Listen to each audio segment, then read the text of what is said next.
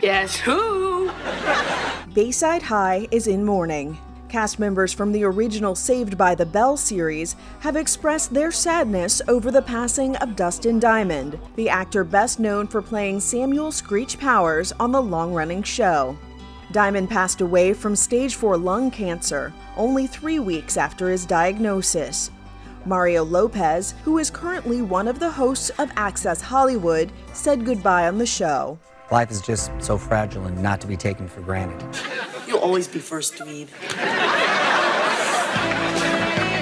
Mark Paul Gosselaar, who played Zach Morris on Saved by the Bell, sent his condolences to Dustin's family on Twitter and paid tribute to his former co-star, saying, "Looking back at our time working together, I will miss those raw, brilliant sparks that only he was able to produce."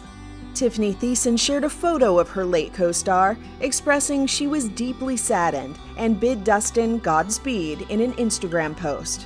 Beverly Hills 90210 actress Tori Spelling shared how at 14 years old, Dustin Diamond was her first on-screen kiss. "Oh, I thought you never asked." She called him an icon to her personally and professionally. Dustin Diamond was 44 years old.